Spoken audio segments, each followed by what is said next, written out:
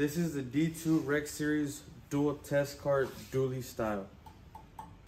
This series comes equipped with a quick fill pump that provides 12 gallons per minute at 120 psi. For the liquid supply, you can use any typical garden hose with city water or connect straight to any external reservoir you may have. This is the pressure pump. The D2 series offers various models with a wide range of flows and pressures up to 40,000 psi. For this model, here you have your air inlet port, your air pressure gauge, your air regulator, and your air consumed gauge. The output pressure gauge for all high pressure units from 15,000 psi to 40,000 psi are mounted on the control panel, similar to the photo shown here. Liquid inlet ball valve, quick fill air ball valve, pressure pump air ball valve. This here is the outlet pressure port, outlet pressure gauge, and the isolation valve is over here. And this is your bleed valve. This is the output side view for all high pressure units from 15,000 psi to 40,000 psi. As you can see here, there is no pressure gauge because it is mounted on the panel. This particular model is rated for 5,000 psi. Now we will proceed to do a sample test at 2,000 psi.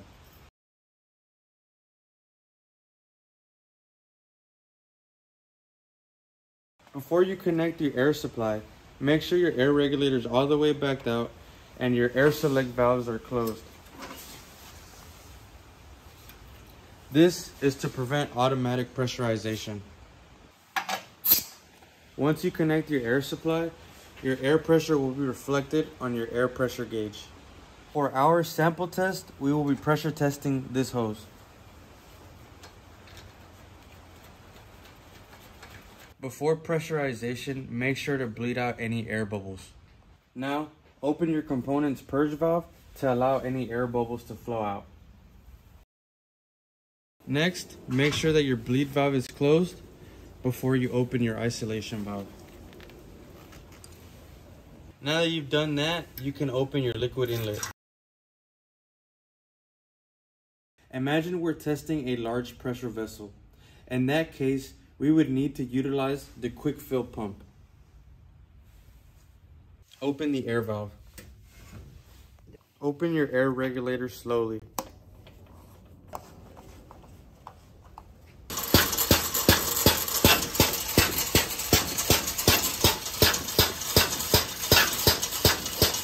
Suppose that your pressure vessel is now full. We will begin to pressurize to 2,000 psi. Keep in mind that we are operating two pumps with one panel. That being said, when one air valve is closed, the other must be open. Now that the vessel is full, close the quick fill pump air valve and open the pressure pump air valve. This is the regulated air pressure used by the quick fill pump. To begin pressurizing, you have two options. Option 1, lock your air regulator and control by opening your air valve slowly.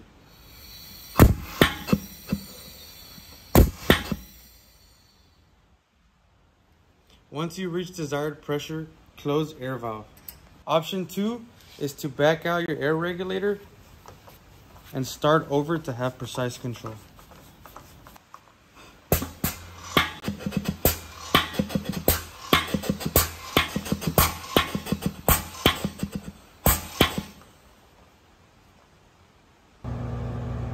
We have stopped at 1,000 psi to inspect for any physical leaks. Once we are finished inspecting for leaks, we can continue to pressurize to desired pressure. We have found 0 leaks in the system, so now we will continue to pressurize to 2,000 psi.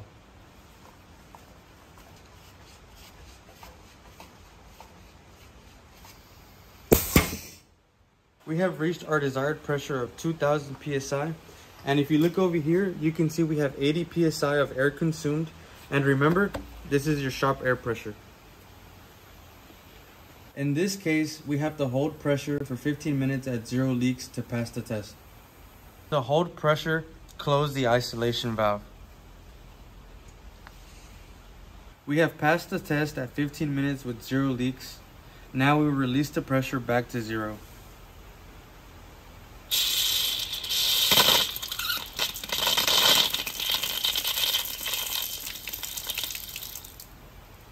And now we will proceed to release air pressure.